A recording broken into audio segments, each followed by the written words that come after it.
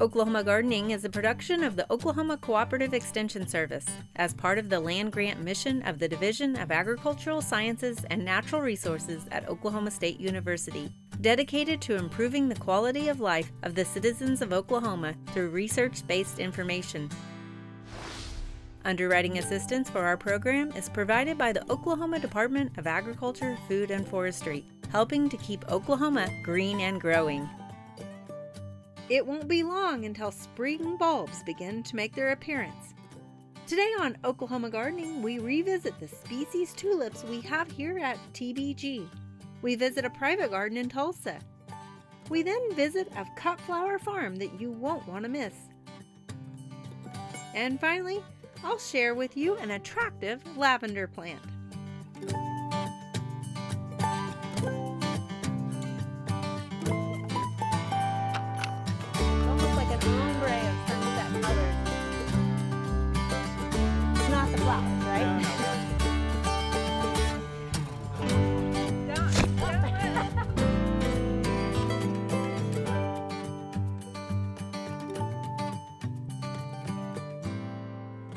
Tulips are a true symbol that spring is here, and it's probably one of the most recognized spring flowers that we have.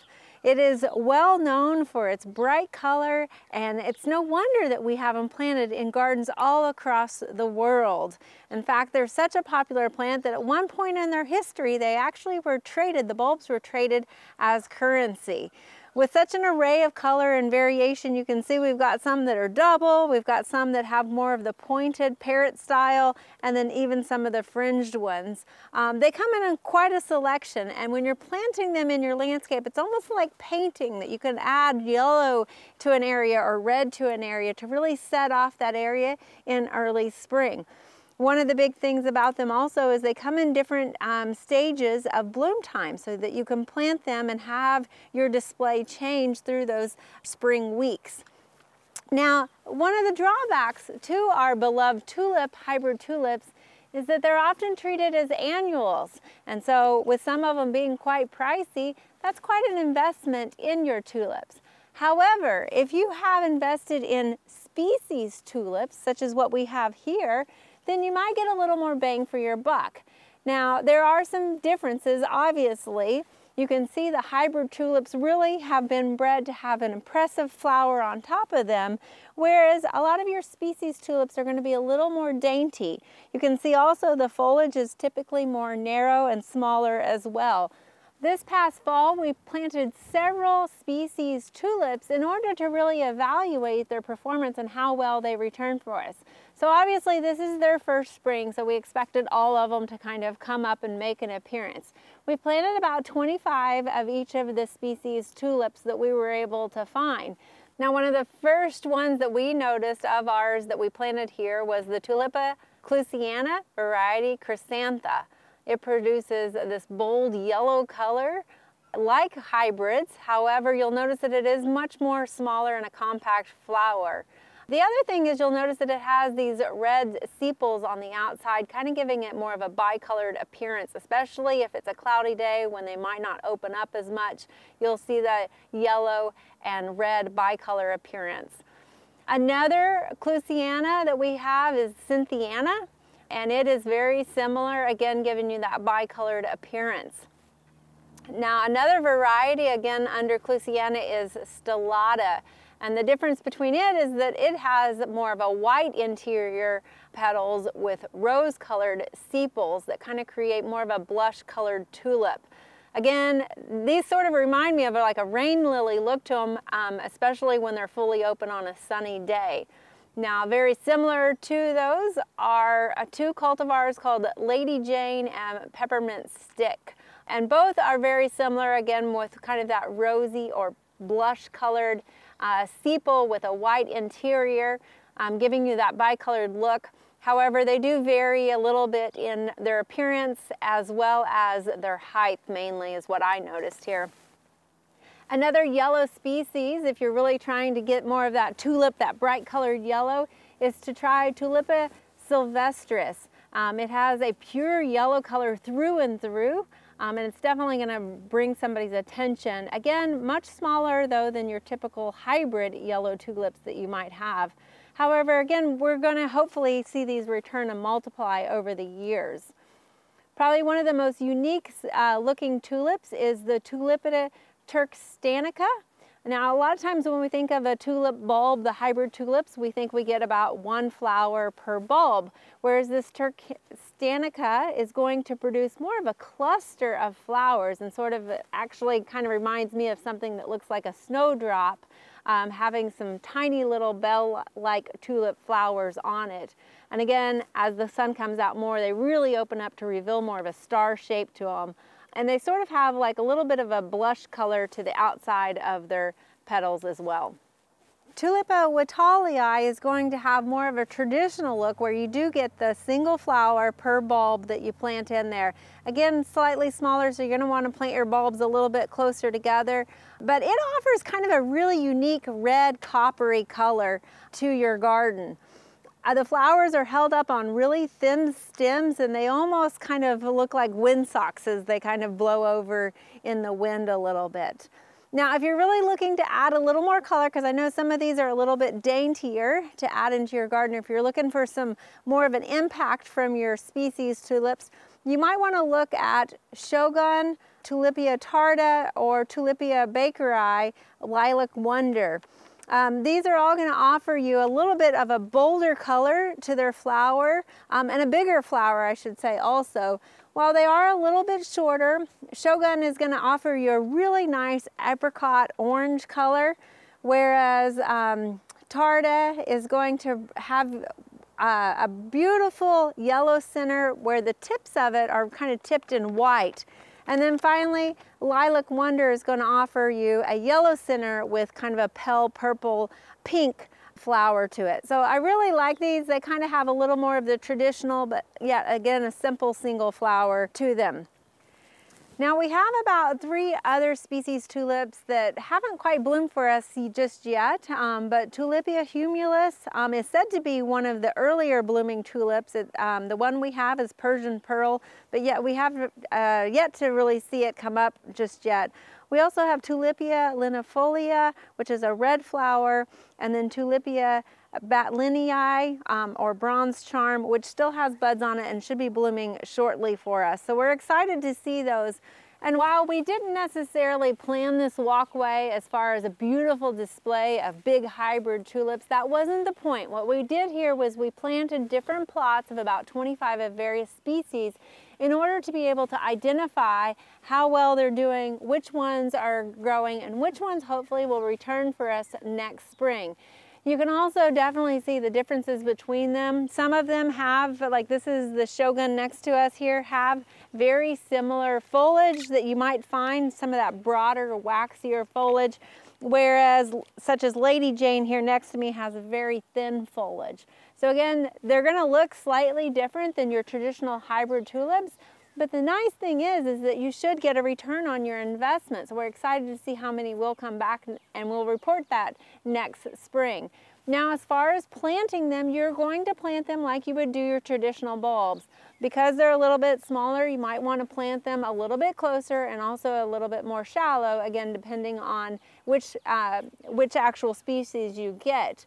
The other thing is they don't like wet feet either. So this is a really ideal plant to put in somewhere, say an alpine or rock garden where it's going to get good drainage and add just that soft, unique texture to your garden.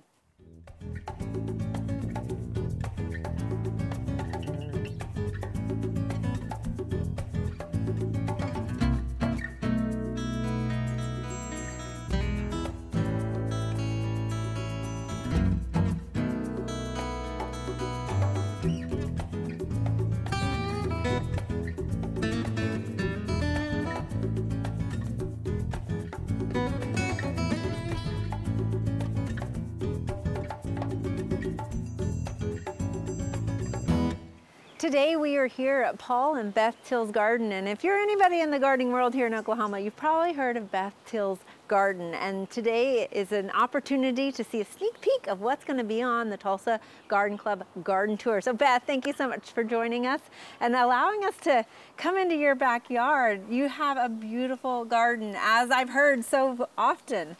Thank you. It's my pleasure, and I just love having anyone come into my backyard. So tell me, how long have you been gardening? I've heard your name for so long. Tell me about your kind of history with gardening. We've lived here 38 years, almost 39 this next month, and I've been gardening probably 20 of those years. Okay, well, it definitely shows. Obviously, we've got the tulips blooming. Yes. You're really big into doing that every fall, I guess? Yes, I planted around 600 tulips this year, and so not all of them came up but in pots, but they all came up that were in the dirt. So. Okay, well, I know how much the garden's going to change between when we're filming today and when the actual garden tour is, but something that's not going to change is the charm that is in this garden. I love the unique stuff that you have. Just for example, like over here, tell us a little bit about your display table here. Well, Paul and I made this during the pandemic. I found the bottom of a table. It was a dining room table. I found the bottom on Craigslist, and then we put the top on it so we could actually use it as a display table for plants during the season.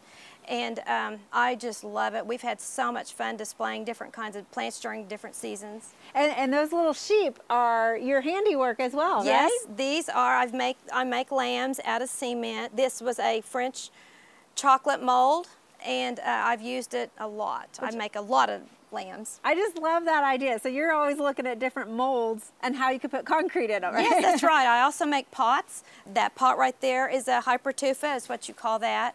And I have several pots around the garden. I also make bigger lambs. I'll show those later on, but yes. Well, it's just charming. Tell me a little bit, I know you've got pots and also some topiaries. Where do you find some of all your unique stuff that you have? I find a lot of it at garage sales, and mostly estate sales. I don't go to garage sales as much as I used to, but no, a lot of estate sales I find different things. This came down the street at an estate sale, bought 2 of those, and these came from an antique store, and just all over the place. Well, they all add a neat texture and really create a unique interest in your backyard. There's always something little to find here. Tell me a little bit about, I know over here you've had some slug damage with hostas you mentioned earlier. Yes. So what's your solution? The solution is to plant the hostas in pots, and I can also winterize the hostas in their pots. I just let them stay right there, or I can move them back to my compost pit in the winter. You just kind of bury the pots in your compost. I love that idea. Yeah, I just stack them all right there in the compost pit and cover them with leaves, and they just do perfectly. And then I bring them out when spring arrives, and then they start growing. And these have just really started growing in the last couple of weeks. Well, I love the fact that you've kind of brought a true shade garden into your patio space by bringing those hostas and the different textures and colors that they offer. Right. The best part about this is when there's hail in the forecast, they're all protected. Oh, and I don't have to worry about hail damaging the leaves. Right, and you even have a hosta in a hanging basket, which I've never seen. I love that idea. That's new for me, and I hope it works. If I can just keep the birds from getting all the cocoa liner out for nesting. So tell me a little bit about your side garden. So I know that space between the privacy fence and the house is sometimes a lost space, but you have utilized it to the fullest. Tell me about that. This is like a secret garden, actually. Yeah. My grandchildren love running back and forth. We had a problem with mud, too much water over there, so I filled it with pea gravel and limestone. And that starts the path back there. And then above, we had, during the ice storm, a neighbor lost a big tree that was providing a lot of shade for our azaleas and hydrangeas over there. So Paul built a really nice structure over that area, and so it keeps it all shaded. Well, and I love that because so many people are going through that same issue of all of a sudden their shade garden has turned into a full sun garden. Exactly. So you've got a trumpet vine nearby that looks like it does creep on it and provide some more shade still. It does, and you know, that provides just the right amount. Okay. Yeah. All right. Well, I love the secrets you're sharing with us, and I saw some unique things holding up your peonies out front. Can you tell me about those? Oh, yeah. Those were just old lampshade forms. You take all the stuff off the lampshade, all the silk or the cotton, whatever, and then you just put it down over your peonies, and it provides a support for your peonies. Structure, yeah. And so again, at estate sales, you found those? Oh, yes, or my house. You know, you always have a lampshade that you need to get rid of. Absolutely. Well, and I love also the hardscape that you've incorporated in your garden. Tell me a little bit about, did you bring all this rock in yourself? Did you have others bring it in? Tell me a little bit about that. There's a place here in Tulsa that you can buy limestone by the pound, and we just go for a flower bed. We go and get the stones that we think we need and stack them, and then it just works out great. Instead of using the metal edging, we found this to be a little bit safer for children in the backyard. They can fall on a rock, but you can also do a lot of damage with a metal edge like that. Right. So this has been kind of fun to use the limestone. And it's something that's a little bit more manageable, right? You just get pieces that you can actually manage. Yes, we can lift, at this age, we don't need to be lifting boulders, but we can lift pretty small rocks, and this works out great. I do like the limestone. I recommend to all my friends not to buy the sandstone because it crumbles so quickly, but the limestone works great, and you can also move them. If something gets out of bounds and you want to make it a little bit bigger bed, then you just move your limestone out a little bit. Well, Beth, your garden has beautiful bones to it with the boxwoods and also that limestone. It's just really fabulous, and I can't wait to see what it looks like as we continue on through the season. Thank you. Thanks.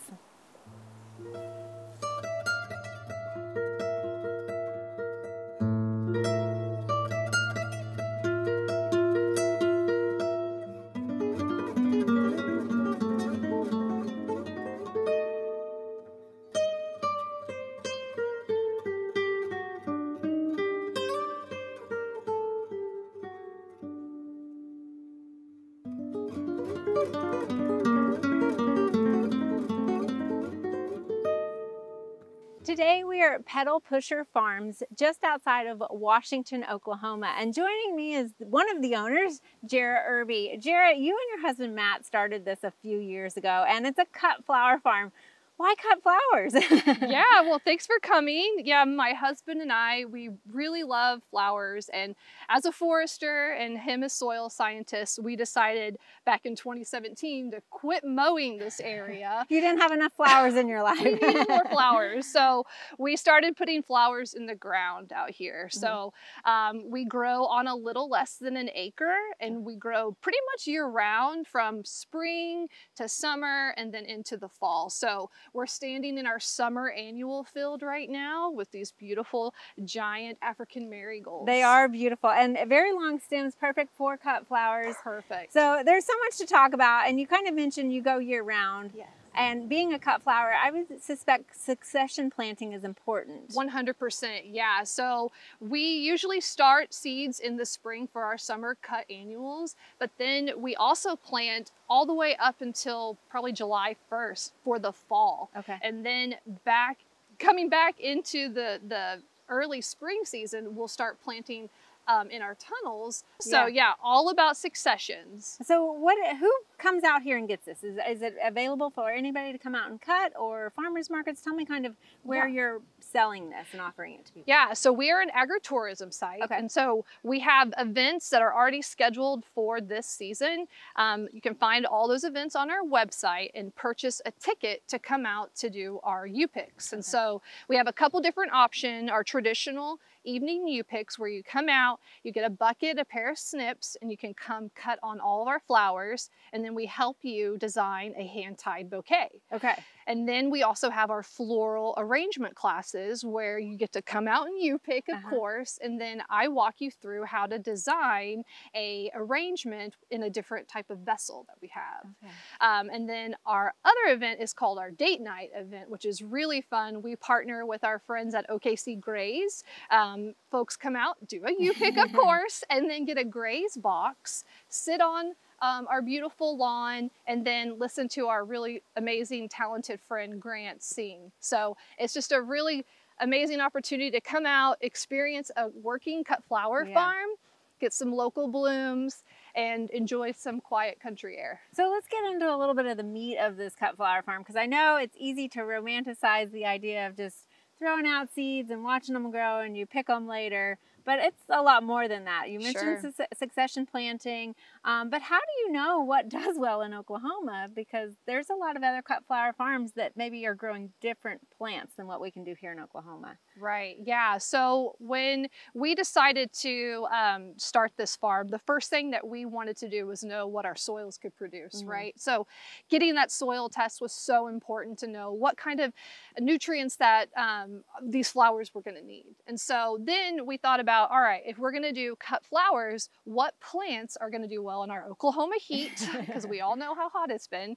And then what plants are we going to use that will give us the most bang for our buck? So we like branching plants, things that you can cut and then it'll shoot out 2 new stems for multiple blooms throughout the season. So actually when your visitors come and cut, they're actually doing you a service in a sense, exactly. creating more flower buds. Right. So we've got some traditional zinnias, marigolds. Let's talk about some of the others that you have. Status, like I wouldn't have thought of status growing in Oklahoma. Oh yeah, we grow status, multiple colors of status, and we love status, especially because we can cut it, and then if we don't use it in an arrangement or we don't sell it on a wholesale order, we can save it and we can dry it and use it for a dried bouquet, or even during our winter months we do reef classes. People love to use that on their reefs as well. And I suspect the coxcombs, maybe you can do that as well? Or? Yes, for sure. That chief mix has the most vibrant colors when they're dried. So yeah, it's a great cut flower to use. Well, it's a beautiful setting out here and you sure know how to grow your flowers. What would you say to somebody who, you know, has thought about maybe dabbling in this a little bit? Do you have any advice for somebody? Yeah, I would say you have to invest in your education. I mean, like you mentioned, it is just a beautiful place, but there's a lot of work behind it. You know, we're members of the Association of Specialty Cut Flower Growers. They are a great resource to use whenever you have questions. They provide a lot of webinars on how to grow cut flowers. And then there's tons of books out there that you can really dive into to learn proper post-harvesting techniques. A lot, especially the zinnias too, they have to be harvested at a certain time. And so you have to know all those things. And these resources will show you and teach you how to do that. Okay, all right. And I would imagine pest control might be a thing that you have to deal with too, right? Sure, yeah. You've got some chickens running around. I think they're taking some of those insects away. But... We do. We love our chickens, especially for those grasshoppers this time of year, and they love them too. But we try to also use very little chemical. If we do use chemical, it's mostly an organic, biological that we're spraying because we want these flowers to be as beautiful as they are. Well, Jeri, it looks like your plants are doing quite well and you've got a good crop coming this fall as well. Thank you so much for sharing this with us. Thanks for coming out. Thanks.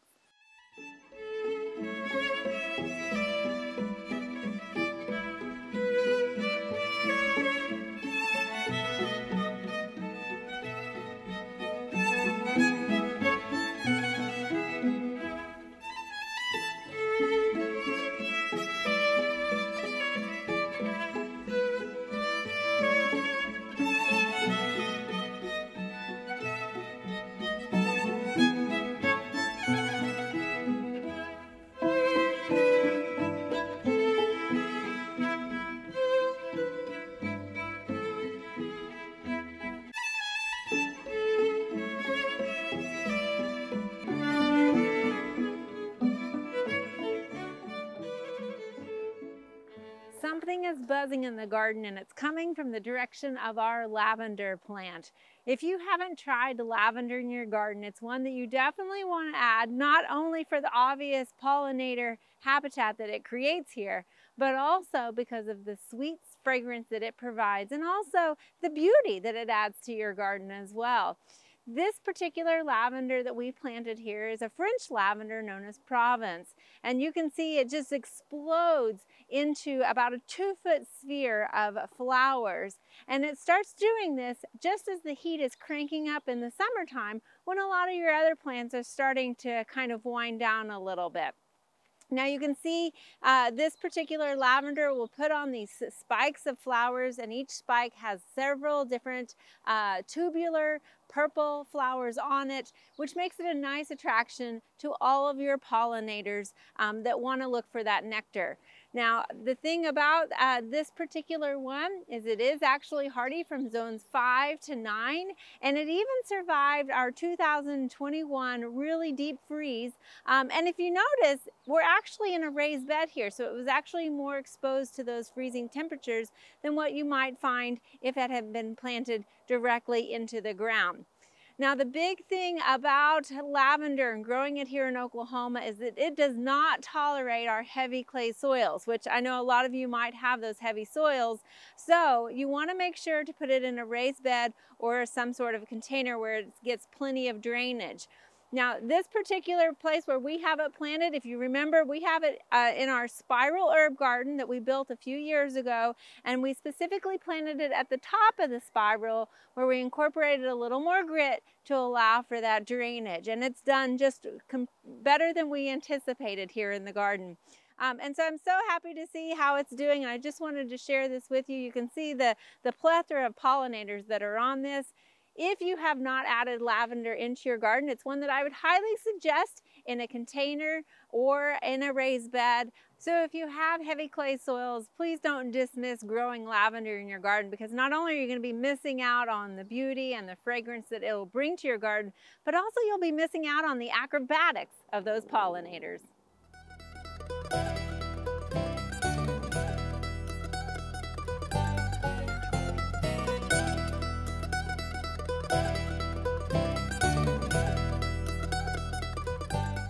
It's time to begin to turn our attention to the vegetable garden. Join us next week right here on Oklahoma Gardening as we look at some cool season crops.